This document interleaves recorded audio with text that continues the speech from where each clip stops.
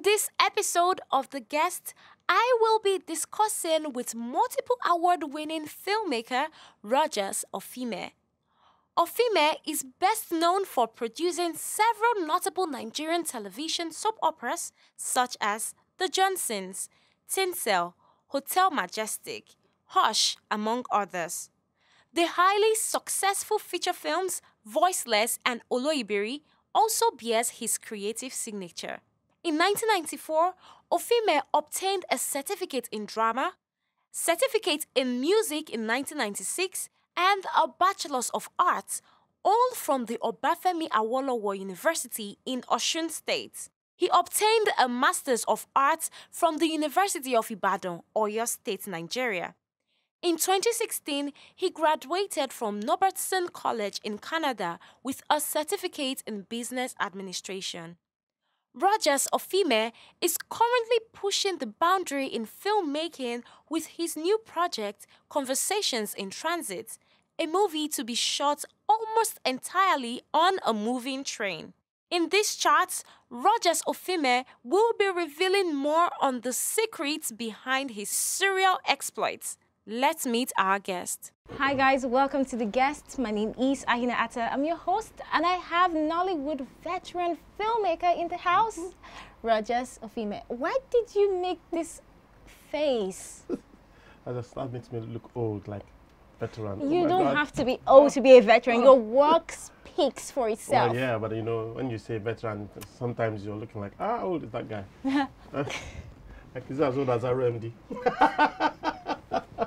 So one unique thing about you is your creativity. You have created a lot of beautiful masterpieces over the years. So what fuels or inform your creativity? Where does it stem from?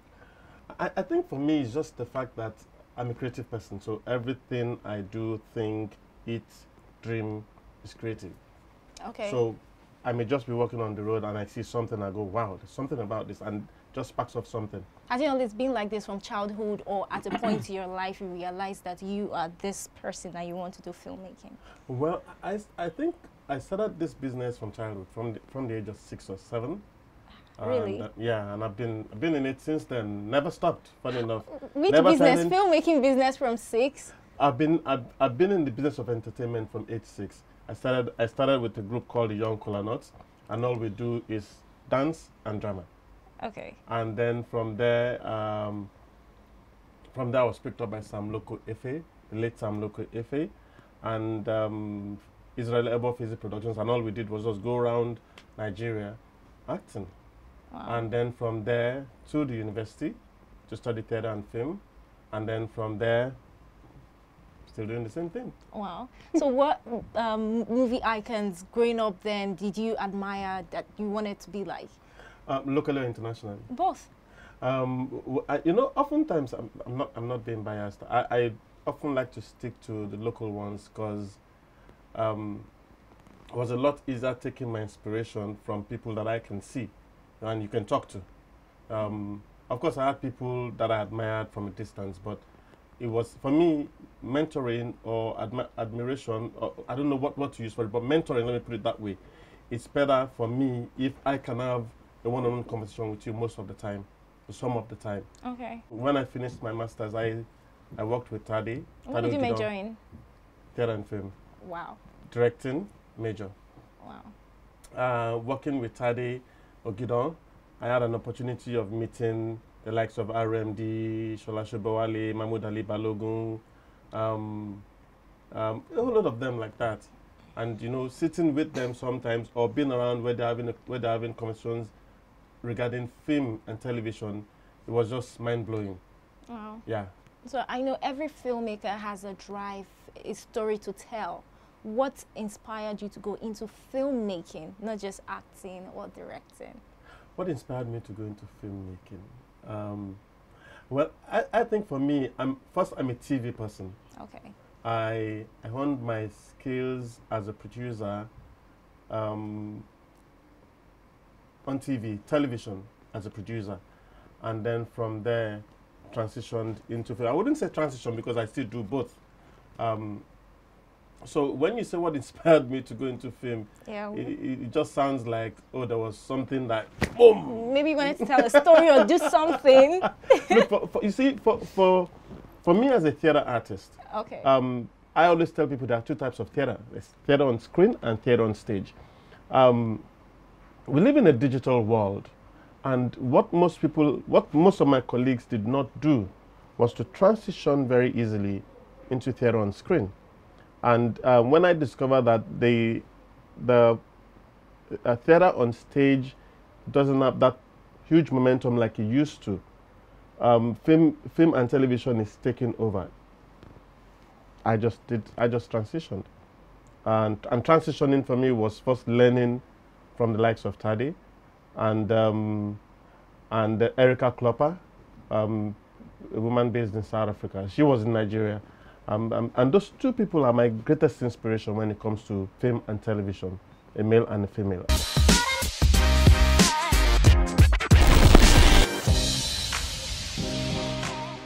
Let's talk about Tinsel, which you are the pioneer producer. That series is the longest running series in Africa. What does it take to sustain a series like that? You know, first of all, I would say hard work. And then most important, I always like to tell this story. It's a very long one, but unfortunately we don't have the time. Tinsel was hard from the beginning. It's the first multi-cam studio-based daily drama series in Nigeria. So we didn't understand it. Then apart from that, getting it off the ground was a lot of work. In fact, you will not believe it. We had over 2 years of pre-production before we could even get started. Wow. Yeah. We have it in other parts of the world. I mean, we have it in South Africa. Let me not even say the world, Africa. We've got it in South Africa. And it's doing well in South Africa. South Africa they've got that serious culture. We didn't have it here. So getting that started, and we wanted to make sure that it's something that is at par with what obtains globally. Or let me not say globally, Africa. Because South Africa was the benchmark for us. And most of the things they had going for them was hard getting here. I'm not going to go into that. But it took us 2 years to get the first season going. Ran out of money, got chased out of the studio.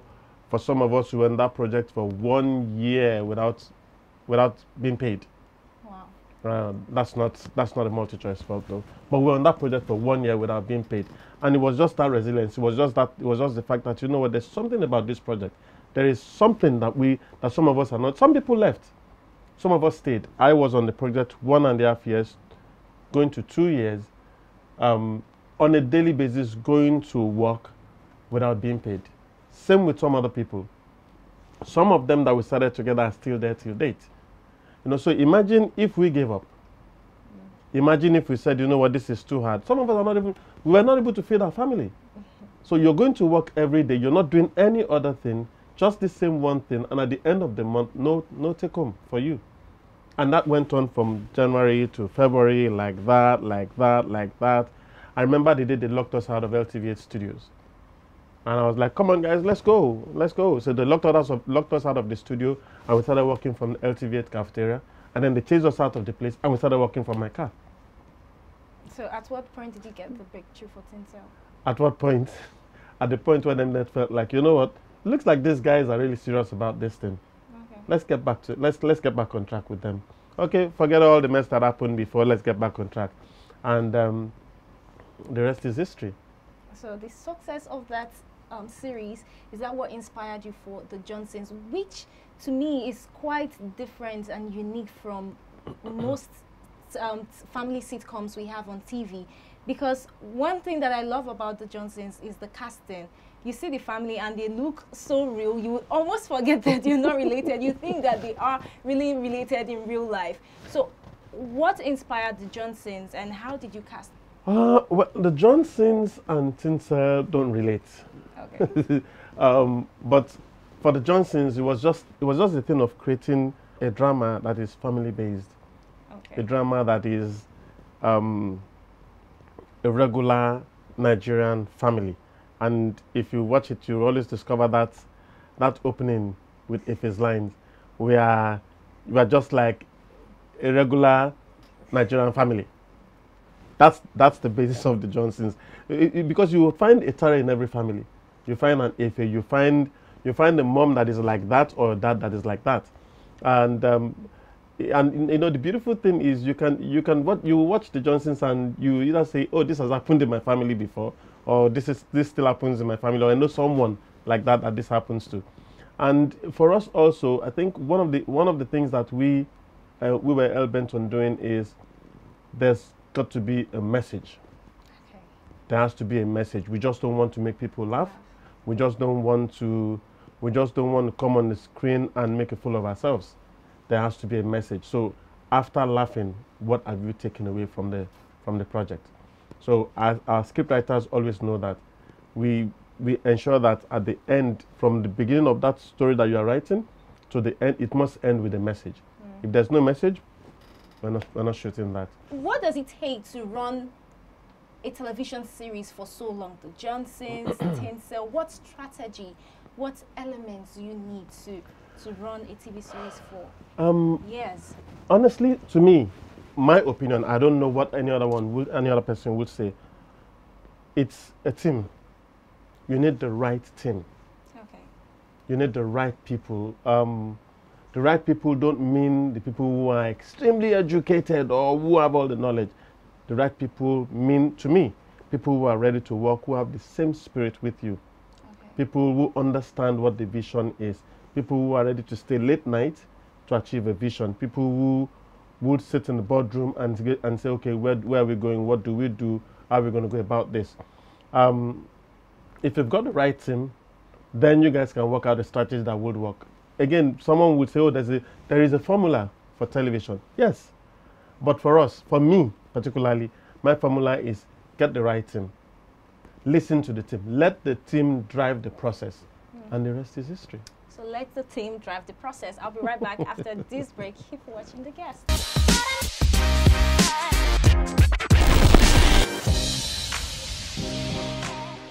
Hi guys, welcome back. We still have the veteran filmmaker, Rogers, Mr. Rogers. How you doing? I'm still good. Yeah. So let me take you back a bit to where we talked about the stage play, how you moved from theater to screen acting. Why is it that the theater is losing that, should I call it value? Why are people not concentrating on the theater? Is it because we are in the digital stage where everybody is so fast-paced? People want to bring out their phones, they want to watch movie online. When they get home, just put on the TV and watch, rather than buying tickets to sit down to watch films. Why? What is the reason? Okay, so that one is one of the reasons. Right now, you can sit in your home and watch a film. You can make your popcorn, buy your drink, switch off your lights to get the feel of a cinema. Okay.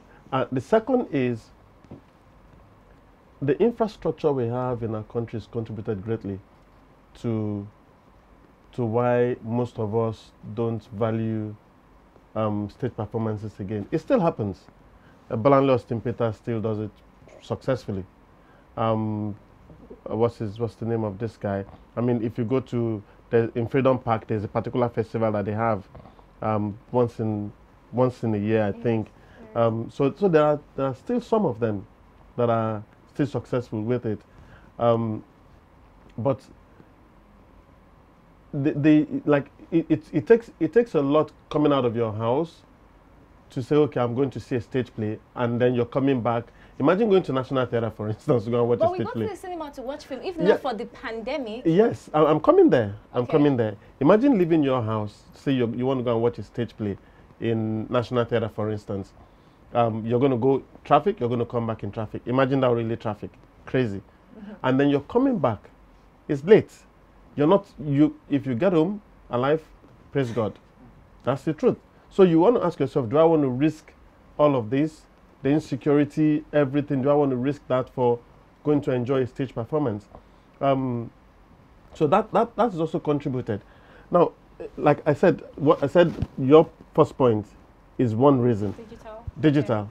Look, that's where the world is right now. But That's where the world is. Very soon, okay. filmmakers are going to have it tough.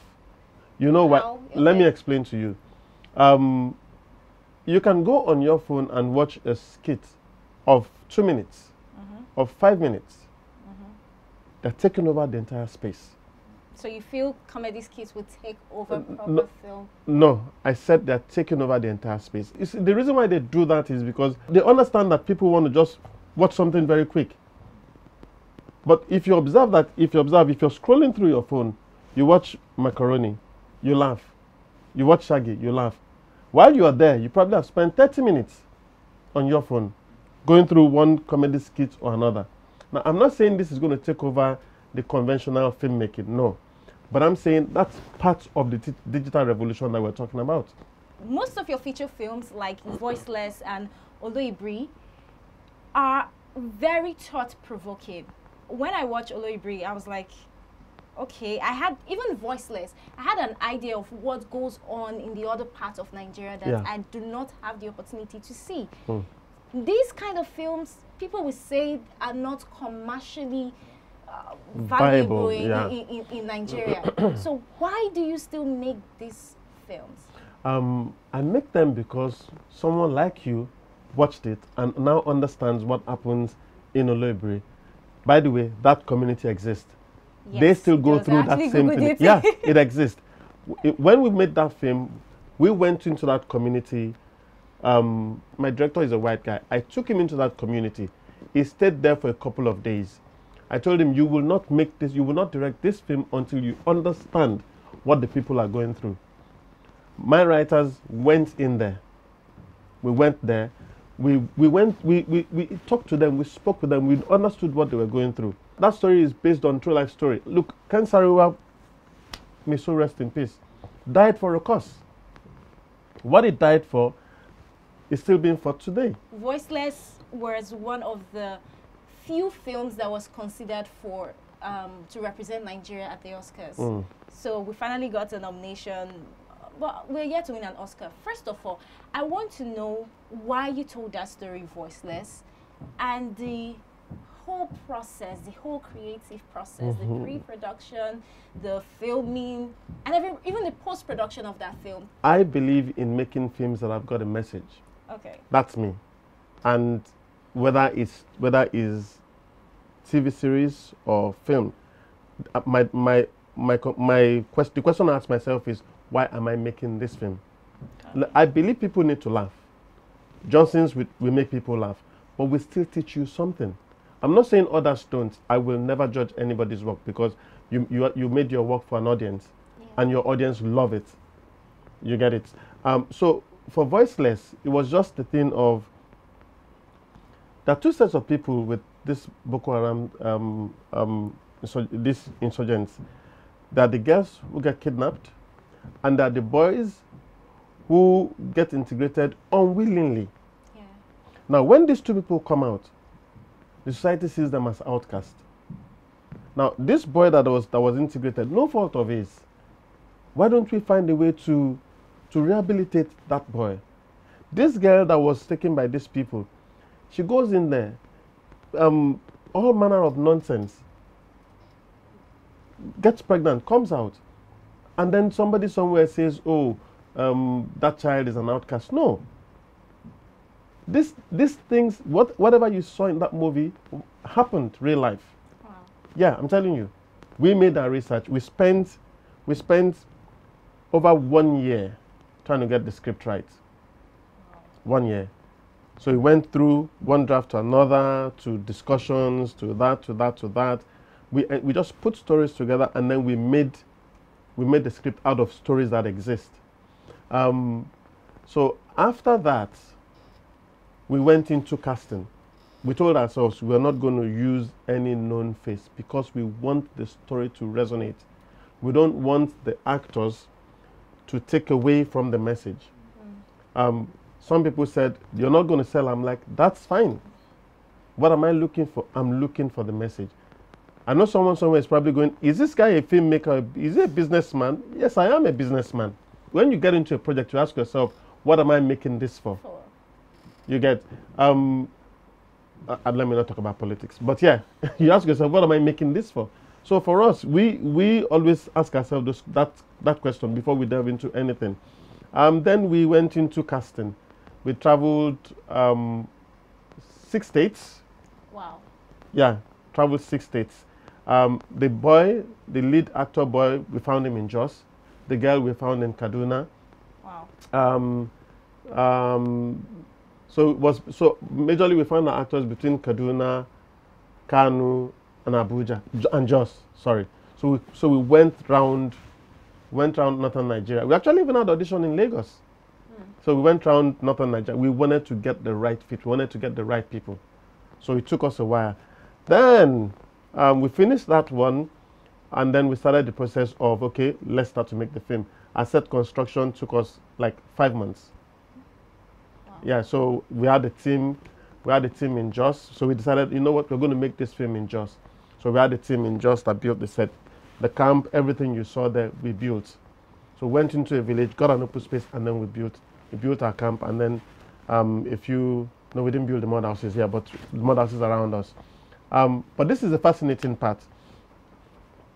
Just shortly before, a week before principal photography, our investors pulled out. Wow. So how did you carry on with your plans? Na God, oh.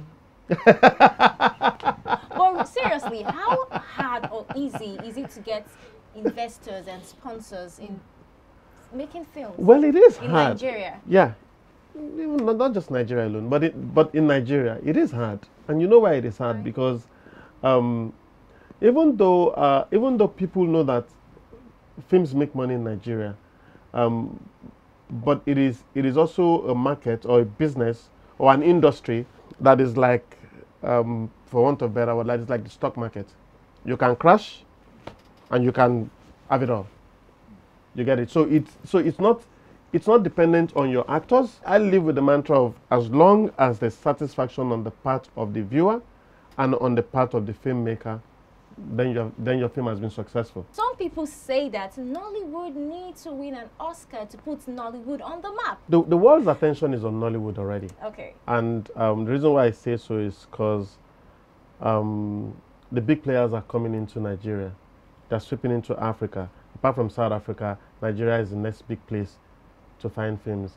Some of us have started realizing that, and you can see on Netflix, for instance, you find the not so good films, the very good films, and the wow films.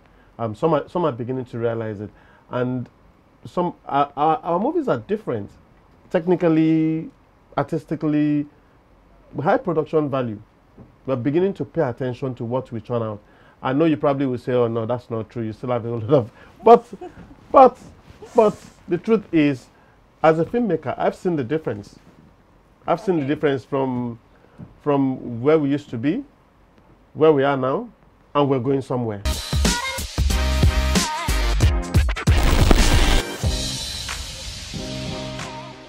Welcome back. I hope you're having a good time, because I am, and I still have. Should I use a veteran? No, okay, just Mr. say Rogers. Yes, welcome back. Tell us about the African Magic original film. What is the idea behind this? Okay. So 2 things for us. African Magic original films. One, it was an initiative by Mnet, then the director Biola Alabi, and Erica Klopper. So the idea was, let's make short films, but they're just made for television. So they're called telefilms.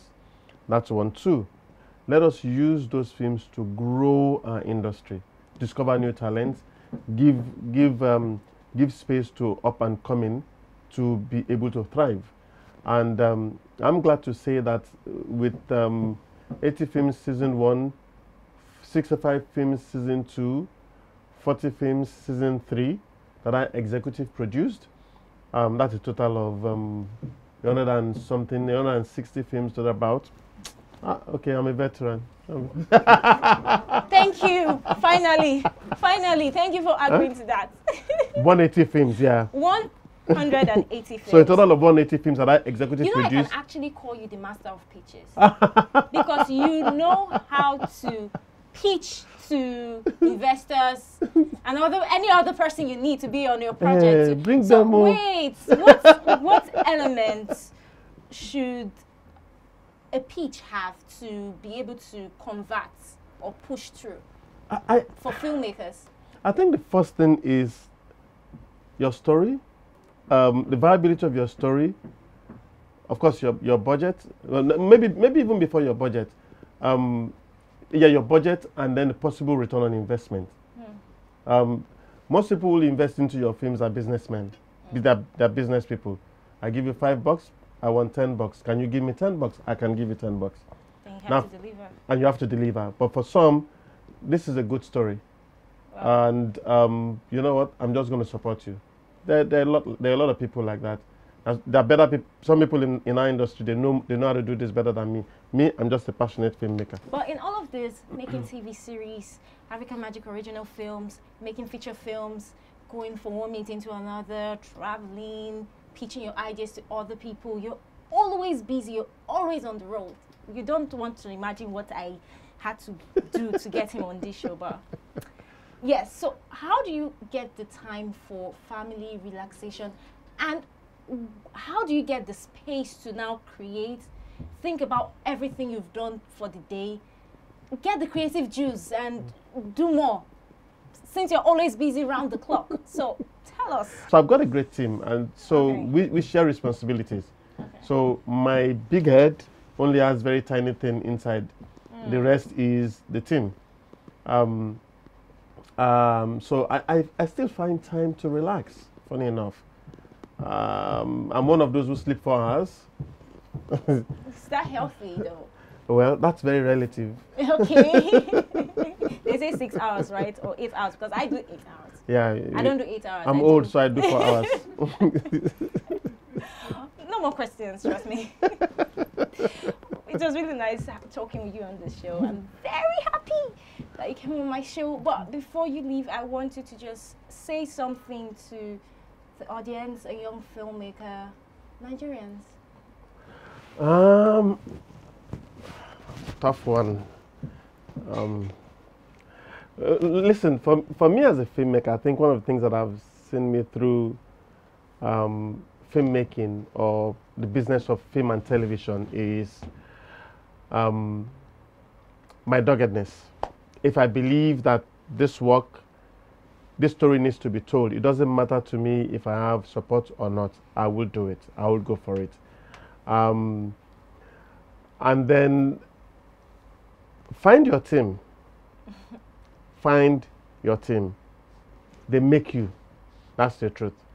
Your team, if you have the right set of people, you will do anything, you will go anywhere, because you would always have them. Is that good enough? Yes, brilliant. Okay. Excellent. It's Mr. Rogers. Thank you for being on the show. My name is Ahine Ato. Thank you for watching. You know what to do. Click the like button, subscribe, share with your friends, and come back for more. Bye.